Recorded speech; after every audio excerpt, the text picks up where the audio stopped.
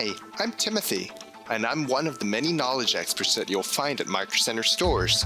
Here, let me show you something that you can do to maintain your Windows PC.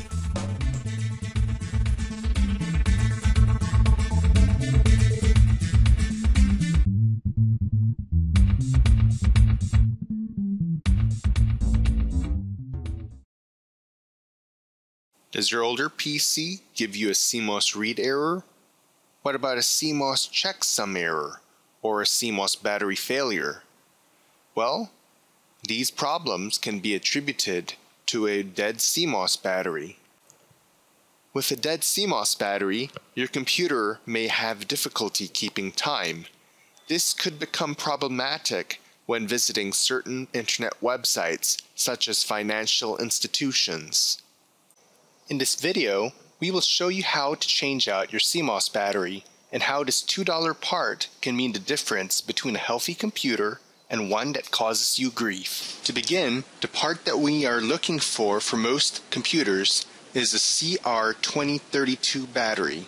This button-sized battery is available at most grocery stores as well as any Micro Center store.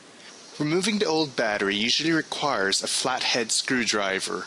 Simply use the screwdriver to push back the latch holding the battery in place, and the battery will pop up for you to remove it. Let's see that again.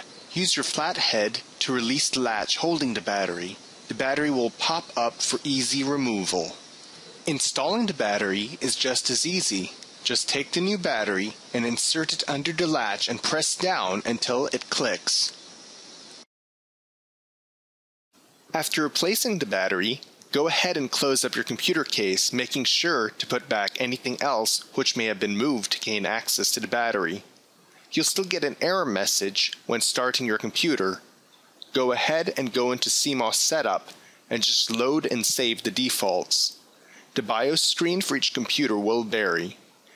After getting back into Windows, you may now reset your system date and time. And that's all, folks. Today, we talked about replacing the CMOS battery on the motherboard by using a replacement CR2032 button battery and with a flathead screwdriver. Join us next time for another Micro Center broadcast.